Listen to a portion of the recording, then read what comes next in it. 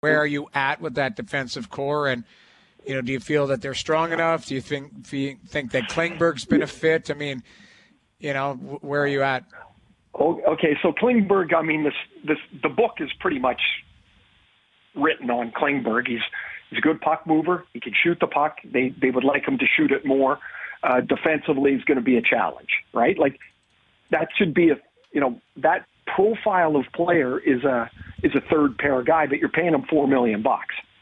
So he's not going to be on your third pair. What bothered me last night that gave me a little pause was twice Trevor Moore dusted Liljegren on a tight spin in a cycle, and he was gone. I was like, oh boy, because they need him to be better, right? They need Liljegren to be a player for them, like not just one of the six.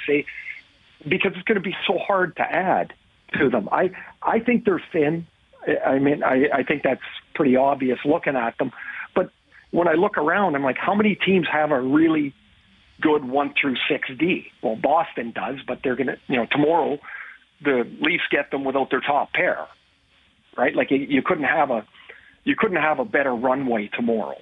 The team got spanked the other night. They come in here, you got a Bruins team that hasn't lost yet and is missing their top D pair. Like this is a really good chance for them. But for the Leafs D, Brody and Riley are a really good pair. Is McCabe and Klingberg, are you going to be able to hang a second pair hat on them? That seems like a lot.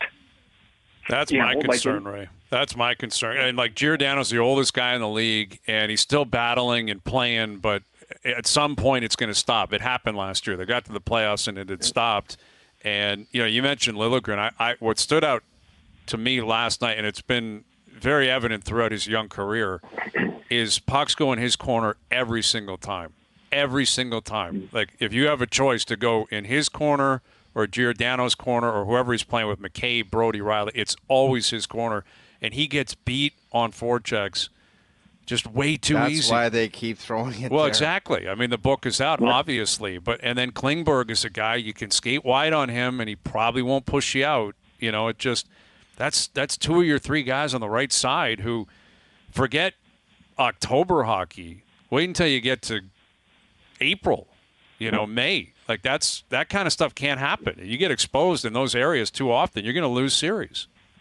It really becomes almost the same story as last year, is that you knew they were going to have a good regular season. It's a good team. They've got lots of really good players. But the whole story was going to be what happens in April and May. And they won one round, and then they lose the second round. And it really doesn't matter what they do for 6 months till they get near the trade deadline and go, okay, what can happen with the team? What are they going to find between now and then? Are they going to find, maybe at some point could Nyes be a fit up on one of those top 2 lines on a regular basis? They certainly need, the 2 guys they spent a lot of money on, or their most money, was Klingberg and Bertuzzi. And, Bertuzzi's got 1 point at 5-on-5 this year. If he doesn't, get rolling a bit, then that's going to be a big hole for them.